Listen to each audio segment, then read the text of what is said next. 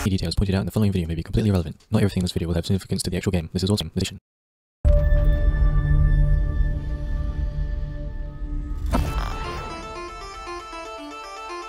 These green graphics resemble the terminal screens from the classic games.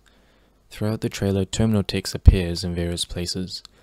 Most of them say the same thing, but there are two different screens. The text seems to be the initial stages of the cloning process. Here, some graphics briefly appear. Going top down, there is a code that says caution, A01, B01, and STU-12. These three strings appear throughout the trailer. On the right, there are two lines of small text that I can't make out. Here it says S7, which might refer to the S-series clones, and at the bottom it says Traxxas Global. It looks like Traxxas has access to surveillance cameras on the Tau City 4 colony, and they are stalking this runner. This runner is most likely affiliated with the UESC. Their pack has a countdown timer. Many believe this to be the oxygen system. On the left wall is a heap of metal with a red light. This reminds me of hunters from the classic games. From what I've observed in this trailer, there are two different digital figures that appear. I assume at least one of them was one of the 8 AIs in the Tau City 4 colony. I will call this digital figure Two Eyes.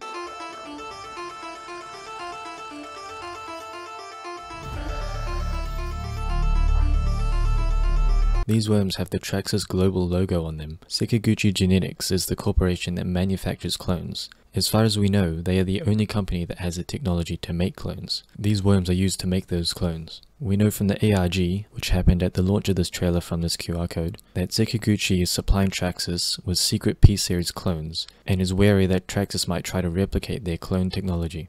Maybe they already have. These three strings from earlier are probably related to Bayamata or Sekiguchi. I theorize the codes refer to materials needed for building clones. Although in the ARG, the Oxyopulse B01 mining site had a shaft collapse, so this theory could be wrong, unless the Oxyopulse mining site is where this material is harvested. It looks to me like this clone that's being built is crying. In the top right, it looks like that caution code from before. In bottom right there is red text. It's hard to read, but I think it says S Robotics. This might be another subgroup of Sekiguchi. This is the second digital figure. There is interesting imagery here. The figure is overlaid on the clone. Perhaps this AI is transferring a part of its consciousness into this body. If Traxxas has replicated Sekiguchi's clone tech, then perhaps this is the Traxxas 4 AI that went rampant and was supposedly destroyed. The figure also seems to have wings, which might show it is achieving a higher degree of freedom with a physical body outside a computer net. When the scene changes back to the UESC runner, the digital figure zooms in like it is watching. If this is Traxxas 4, that would make sense. We know that there will be friction between the UESC and Traxxas Global in Tau City. In the top left it says B6. This might be a zone or area in a map. Later we see this on the outside of a building. And this graffiti here suggests that Mida has also arrived on Tau City 4 along with the UESC and Traxxas. This is another terminal screen and the second digital figure is screaming or roaring. On the Marathon story page on the 26th of June, there was a post with extended cuts from the Marathon trailer produced by Antibody. This moment looks like a cut from this scene. This extended version gives us some new information on this and other moments from the trailer. This here might look like a year, but this other image makes me think it is the software version of an AI from CyberAcme. Or maybe an AI is hacking into this terminal, which runs on this CyberAcme software. Here there are numerous tasks to run. This might mean literally running, or maybe it's running many cloning commands. These symbols are from the title and end screens. I would guess that these are CyberAcme symbols, as I don't see them anywhere else in the trailer. Then there is a grid of random letters and numbers with a string of code at the bottom. Something very similar is also on the title screen. VKTR and DTRM. I think both of these could be acronyms for anything, and we just don't know what they mean yet. 0A, E3.128, I don't know what those mean. There are other angles of this terminal screen, but in 3D. I think this could be how the terminal screens actually look in-game, or maybe they only look like this when they're being hacked.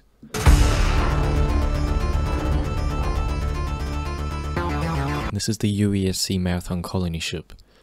It doesn't look much like the Marathon from the classic games, but we know it is the Marathon thanks to the ARG. From the ARG we got access to UESC annotated videos of scenes from the trailer. The scheduled arrival of the Equanimity is for 2894, so it looks like they sent recon satellites ahead to scout the colony in 2893. I find it interesting that they note the structural integrity of the ship. Perhaps we will explore the Marathon, and during a match, the map might fall apart, or over a season it progressively deteriorates and different areas become accessible. We can see there is no life or AI on the ship. No AI makes me frown a bit. To remove an AI from the ship, its core would need to be removed or destroyed. Maybe the 4 took all 3 AIs in their attack. The atmosphere is hazardous. A hazardous atmosphere implies there is toxic gas or something. I think it would be clear if there was no atmosphere. Inoperable gravity might mean the gravity varies in different areas, or maybe the G's throughout the ship oscillate. This is probably an irrelevant detail, but this 3 sticks out to me for some reason. There's nothing else that contextualizes this number, so I have no idea what it could mean. Notice the bits of loose moonrock. Maybe there will be meteorite showers as random in-game events during a match. Or as a seasonal thing. Some kind of natural disaster could refresh the maps, blocking off old areas and revealing new ones.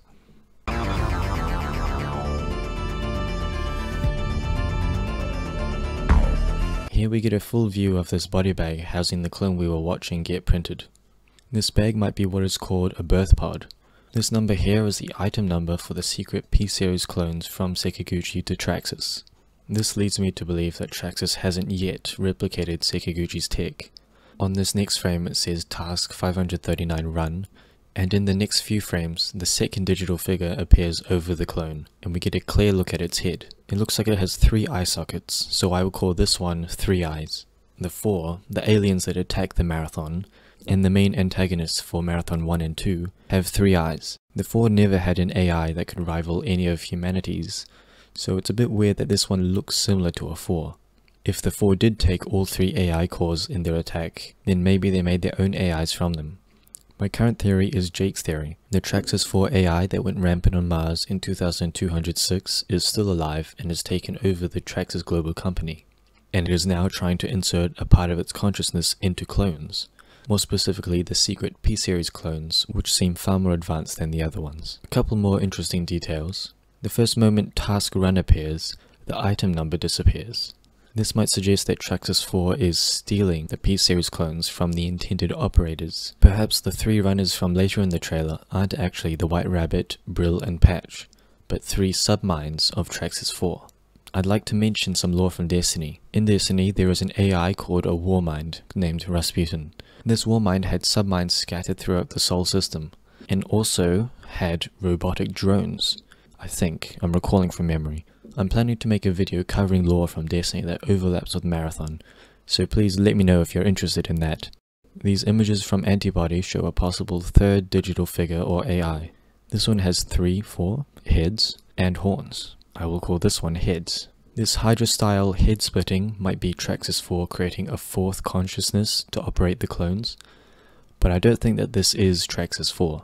Heads only has 2 eyes, which is more similar to 2 eyes, but I don't think it is 2 eyes either. This is getting confusing, isn't it? 2 eyes and heads have different eye shapes and nose shapes, so I think that this is a separate 3rd AI. I will mention that from the ARG, Midas Zine mentions a goat and Traxxas, and goats have horns, so there might be some link there. This is a terminal. The terminals from the classic games were the main source of mission objective and story in the classic games. I'm sure the new game will also have this, but I think they might have other functions as well. In GTFO, terminals can be used to gather information about resources and objective items. You can query the location of items, and you can ping them once you're close enough. Pinging an item makes them play a sound and show up on the HUD. From the vid doc there was a concept for a hacker class, so maybe terminals can be used for similar functions like in GTFO, as well as access secret areas and logs. This looks like an ID card for the White Rabbit. This could be something similar to Tarkov's dog tags, or maybe we can find ID cards of in-game characters who were at the colony and use them to access restricted areas. This is a SFIC compiler. The UESC don't seem to know what the compilers are, which is interesting. In the first game, Leela, one of the Marathon AIs, sent a message to Earth with all the information she had on the 4. At this point in the game, we had encountered this fit, so either the message wasn't received or it didn't reach, or this is a different timeline where the message was never sent. Also, the UESC has access to security cameras in the colony. Three Eyes is screaming again. It's interesting this imagery appears right after we see the compiler. The compilers are mostly mechanical and are known for hacking and attacking AI with viruses. Are the Sphic compilers attacking Three Eyes? Perhaps they have been infecting the 8 colony AIs with viruses for the past 100 years. The clone has birthed from the pod and is getting some Traxxas lipstick. On the wall over here, it looks like the caution code again. Also, there was more graffiti from Mida. It says, Drum Simulation Unite. When the ARG was happening, people thought this code gave coordinates to a cornfield in Iowa. Bungie clarified that it was meant to be an anagram for Audi Nostrum Silentium, and not coordinates to a random farm. Audi Nostrum Silentium translates to Hear Our Silence, which was Mida's website. This pink terminal screen looks like a crop of this from the antibody extended cuts. Two Eyes again.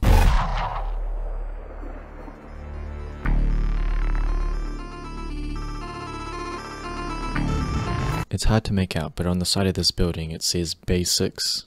The pouch on the runner's leg might have a date. The trailer was released on the 25th of May in 2023. This date is for the 27th of April. The next 27th of April was in 2024, but nothing happened on that day as far as I know, so this could just be a random number. Magazine of the gun says 803. If you reverse this, it says .308, which is a type of round for guns. Maybe Tarkov style, we will have different ammo types. Also, the gun is UESC branded, so most likely there will be different weapon brands. In Destiny 2, the different weapon brands had their own characteristics and styles. This building says B6. Since it's behind the runner, I assume this is where they came from. The White Rabbit is sitting on these boxes with the STU12 code. I mentioned earlier these three might be materials. Maybe we can find and extract for these materials to upgrade our clones. Also in the background it might be that same Base 6 building. I called this runner the White Rabbit. This is where the name comes from. Traxxas hired the White Rabbit to do runs on Tau City. This clone is most likely the clone we watched being printed since it has the same Traxxas lipstick. Under her eye it says SEC P101. This might confirm that this is indeed a P-series clone. Also, she's wearing those hacker goggles. On the chest of the dying runner it says SPCTR, so Spectre could be another class. Here the White Rabbit pulls an orange thing out of the UESC runner. Maybe we can loot organs and implants from other runners. There are two other Traxxas affiliated runners, Patch and Brill. I find it interesting that everyone is wearing helmets except for the White Rabbit. The UESC doesn't seem confident that these three are using S-series clones. This might be a sneak peek at one of the 3 maps for the game. This area doesn't look much like anything else we've seen in the trailer so far, so I would guess that this is a completely different area or just a different map. The UESC video says that the zone net is disconnected and power levels are on reserve. Zone network being disconnected might mean this area is free of rampant colony AI, or maybe it has an isolated AI trapped in this area. In Destiny 2, Bungie has done community events. In order to complete the event, the community needs to achieve several goals. Maybe there will be different goals or events to rebuild the colony and bring things online, unlocking more areas. I hope this cyclone means that there will be dynamic weather events and day cycles. What if for a week there was a flood that allows us to swim to places that were previously unreachable? Or maybe a storm rips a hole in the roof of a locked building. An earthquake could uncover a labyrinth of ancient tunnels. The UESC confirms that this is indeed Tau City 4. The oxygen levels on the planet are low and the atmosphere is inhospitable. The atmosphere being inhospitable as opposed to hazardous really makes me think that there is something toxic on the ship. This angle of the marathon in front of Tau City 4 looks like the marathon logo. The UESC says that the orbit of the marathon is sporadic. I don't really know what this means, but I did find this video, so maybe the marathon spins weirdly. And that's it for the breakdown of the trailer. Thanks for watching, and please let me know if I missed anything, or if you need further clarification. All feedback is welcome for this video. I haven't made a video like this before, so all feedback is welcome. And I plan to do the vid doc next, so let me know what did and didn't work for this video, so that one is better.